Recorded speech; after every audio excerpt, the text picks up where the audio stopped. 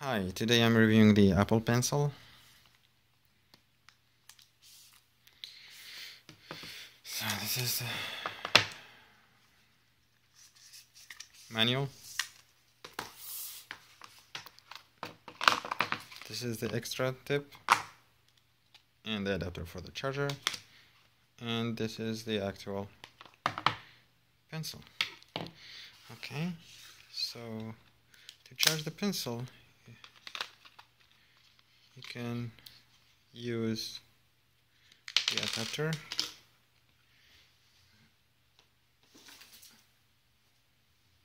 Like that way. You put the short one here, and you plug your pencil in the other side, like this. Okay. Or the second thing is to charge it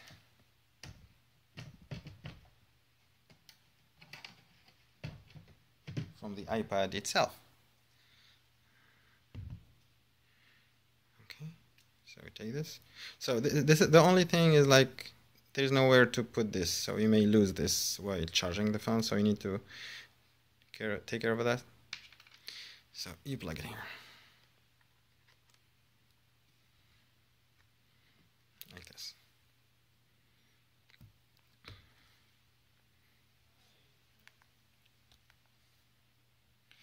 And I will show you here.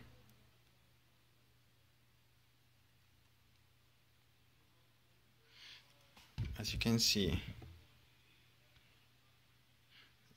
the charge, you get the battery and the Apple Pencil charge. So I would say it gets around 20 to 25 minutes to get full charge, so it's nice. Okay. And now I'll be trying to write with a pencil. And I will answer, I guess, a lot of questions here, because a lot of people ask if the pencil is reactive with a screen protector. So here I have the Otterbox with a screen protector built in. So I will show you that actually the pencil is reactive even with the screen protector in it.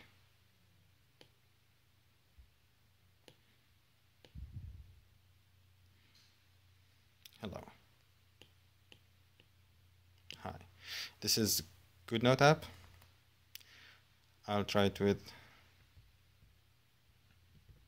Sketch Plus Pro that has sensitivity. Here you can, as long as you press, there's a thicker line, as you can see. I don't press small line, I press thicker line, so it's pressure sensitive. I'll try it with paper too, same thing. Small line, thicker line when I press, so these are pressure sensitive. And also, of course, I will try it with the Apple Note itself.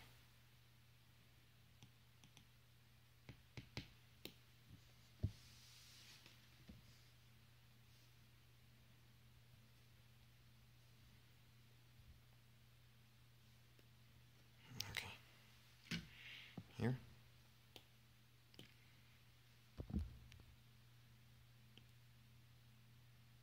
You see, there is no lag.